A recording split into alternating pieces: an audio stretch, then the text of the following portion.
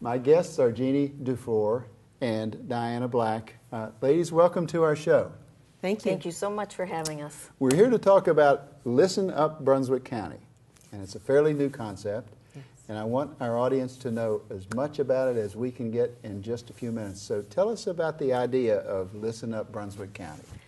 Listen Up Brunswick County is a group of music-loving volunteers. We're a nonprofit organization, and our mission is very simply stated: good music, good deeds. We're bringing professional touring musicians that tour all over the country and internationally to Brunswick County. This was a result when I moved here 2 years ago. My husband and I had been music lovers back in Connecticut. Our little library began a concert series as a fundraiser, and we became very involved in that.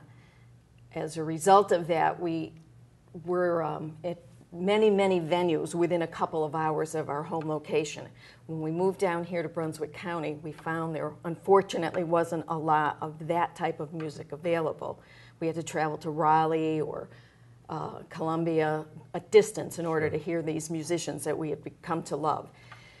So we decided to do something about it, and some of our music-loving friends that we've met, Diana, one of them, got together and kicked off our first season last year, a very successful season. We had 4 concerts at the Holden Beach Chapel, and were able to raise money in support of the Brunswick County Homeless Coalition.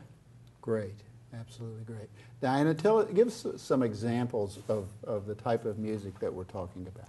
Americana is, think of it as a basket.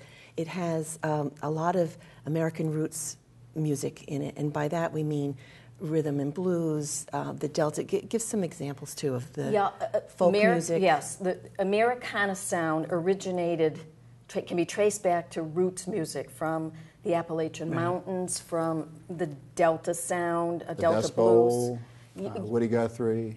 Absolutely. The Cajun sound, Memphis sound, even Native American music. And early in the 20th century, during the Dust Bowl and the Depression, people migrated to the larger cities, New York, LA, Chicago, and that's when that melding of those sounds began. Right. So what's the goal of your organization? What do you aspire to do? Basically 2 things: bring great music to Brunswick County, and at the same time support those people in need in the county. Can you give us some examples of some of the entertainers that you hope to have in the months and years to come?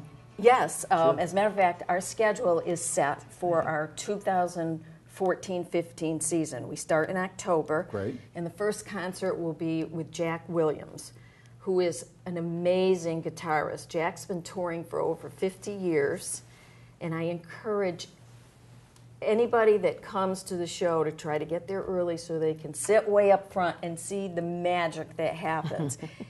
In addition to that, do not leave early, because at the end of every show, Jack does an unrehearsed medley of songs off the top of his head that will cover every genre imaginable, something that you will not soon forget. Now, our viewers at this point are asking themselves, what were those dates again, and who are those entertainers? So let's get that website out there once or several times during this interview, please. You can go to listenupbrunswickcounty.com, and we list all of the shows that will be playing. We give some information about the artists that are there, plus links to their specific websites, so you can do a little bit of homework if you want to find out about them. Sure. So it's kind of exciting. We're also going to be listing information about this year's beneficiary of our net proceeds, which is going to be the New Hope Clinic. So there'll be a link to them. That's wonderful. Right, exactly. Now, the cost? The ticket price this year is $23.50, and that includes a new sales and local tax of 6.75% we've had to include in our costs. I understand. And that is for tickets purchased up until 1 week before the show. Right. After that, the price goes up by a couple dollars. We're encouraging people to buy early. It Good just idea. helps the cause a great deal. It saves us from high blood pressure. Now, do you have a different location, or are you still at the Holden Beach Chapel? The first two concerts will be at the Holden Beach Chapel. After that, we are going to have to update the website because we're not positive where those shows are going to be. Okay. Depending on the ticket sales and the number of musicians. Holden Beach Chapel trustees have been wonderful. Absolutely wonderful, and supportive. So, and the acoustics there are fabulous. Yeah, right. We just, depending on how large our group is and how many tickets we sell, we may have to move on.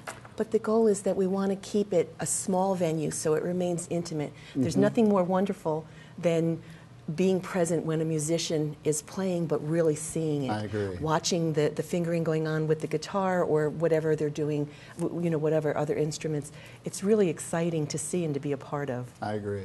We also have the opportunity then to mingle with the performers Yes. at intermission and Sure. after the And show. after the They're show. so generous with their time that way. Again, remind our viewers of the time and place of your next event. The first event of the season will be October 10th with Jack Williams at the Holden Beach Chapel Fellowship Hall at 107 Rothschild Street, Holden Beach. The doors open at 7. The show starts at 7:30 sharp. Ladies, thank you for being with us. I've really enjoyed it. Pleasure Thanks so so much. much.